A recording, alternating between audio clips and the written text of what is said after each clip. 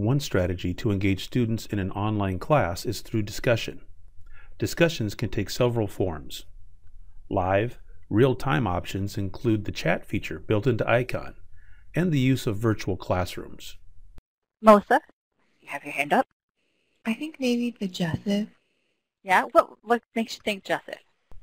For both of these options, It's like all participants must be logged on the system at the same time. Yeah, it just fits the best. Options that allow Not a students to question. time shift their participation include traditional discussion boards, which are also available in Icon, and the UI Wiki.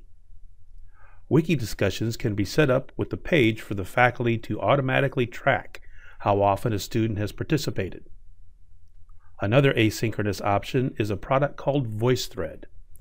VoiceThread allows the faculty to post a video clip or image to which the participants can comment via webcam, audio, or text.